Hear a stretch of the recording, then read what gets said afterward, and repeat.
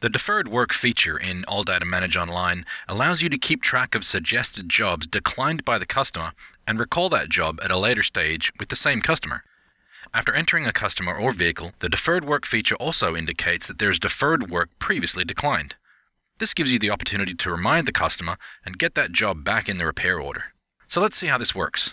Our customer, Ashley, came into our shop because she had a bad battery and a check engine light. After our diagnosis, we determined that the bad battery was a result of a bad drive belt not keeping tension on the alternator.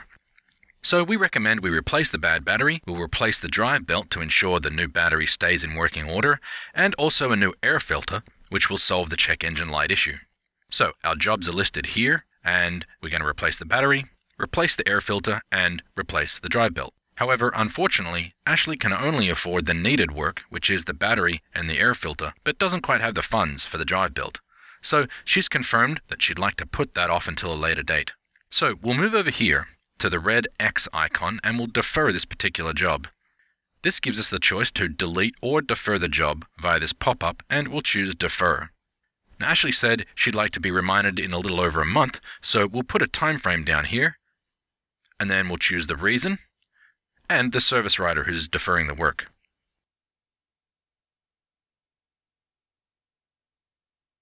Deferring that job removes it from the current document. I'll update my estimate, and I can see here by going into the shop documents and then Deferred Work that this job is now listed here, and I can include this in my next report if I wanted to. Now, as you can see here, Ashley has returned for a synthetic oil change on her F-150. Now, it's about 2 months since we last saw Ashley, and as you recall, she deferred a drive belt job, and we want to remind her of that and get the job back on our repair order. As soon as we entered Ashley's license plate or looked up her name in Manage Online, we see this red icon here within her vehicle information. And we see in her vehicle display screen that for this particular customer with this particular vehicle, we do have deferred jobs waiting.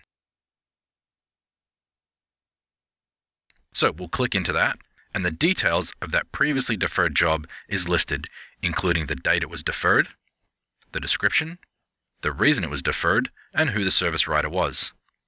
We're going to select this checkbox here to choose this job, and we'll click Add to add it to our current work document. And there you see the whole job, including the labor rate, along with the oil change that she's come in for. So let's click on Estimate, and we can print out this estimate for Ashley. We'll convert it to a repair order, and Ashley gives us her authorization for the work.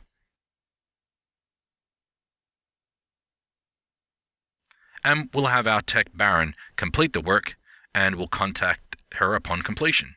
Now let's say you want to see a report of all your deferred work, and even send reminder messages to customers to bring them back for their previously delayed repairs. So from any screen, click Shop Documents, and choose Deferred Work. Here you can see all your deferred work, or you can choose a specific date range. And even though we don't have too many vehicles here, you can see all the details of each job, including the date it was deferred, customer and vehicle details, the reason, due date, and even the value of that work that's still to be completed. You can print out this list to use as a reference for calling or contacting those customers. But let's take that a step further, and we'll use our Customer Relationship Management feature to view and notify customers about their deferred work. So, we'll choose Reports and then Customer Relationship Management. Since we want to send messages about deferred work, we'll use the Type pull-down menu here and choose Deferred Work. We can obviously choose a date range here, but if we leave it blank and just click Display, then our list will include all of our deferred work. For our customers here, we can see by these icons the preferred method of contact for each customer. And with all customers selected, we could send messages to all of them at once. But today, we just want to contact Ms. Ashley about her drive belt, so we'll deselect the others. And up here under Contact Method, we'll choose Text Message since Ashley has that method listed, and we know that's going to be pretty quick to let her know that her work is due.